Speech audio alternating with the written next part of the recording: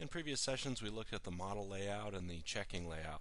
Now we're going to focus on presentation layout. So if you remember back, we actually created a new presentation with this slide, and as a refresher, if we wanted to just add a new slide, we can simply set some perspective, hit the new slide icon, and that'll create a new slide that's embedded on this presentation one. So now we can really just easily float between these two views.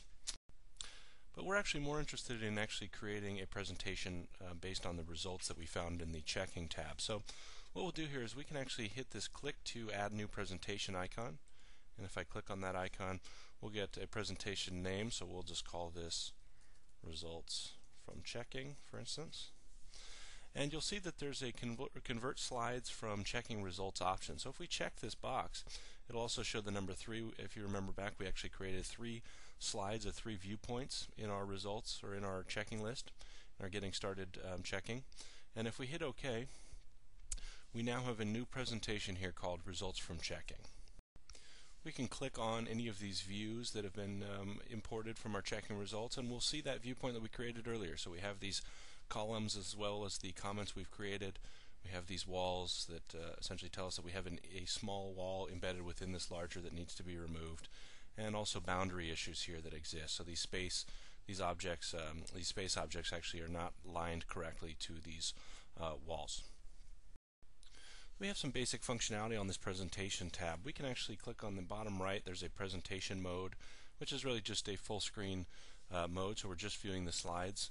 And we have a play automatically option, so if we click on that icon, it'll essentially just run this as a slideshow.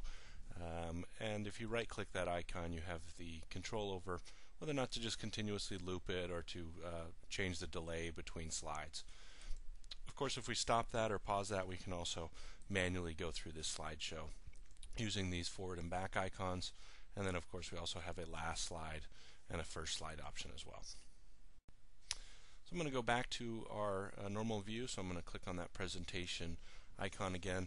And really all these presentations we've created are going to stay with the model. So if we publish this as an SMC model or go to File and Save SMC Model, this information is going to stay embedded in this model. But perhaps we want to report this out. So we want to actually share this information with someone. Maybe we don't want to send them the model. This could be a third party of some kind.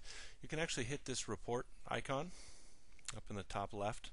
And when you do that, you're going to get this pop-up. We have some options to create a PDF and an RTF, but we have a coordination report, which is going to be an Excel file. So if we have this checked, and we'll just leave the file name as results from checking, hit OK.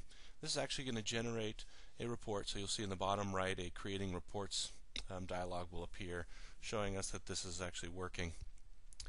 And when that's finally complete, we will have a Excel sheet here, which will contain a header that of course we can edit in Excel, as well as a number list, images that we've created, and the comments, as well as a column here for notes, any sort of notes that may need to be added by that third party.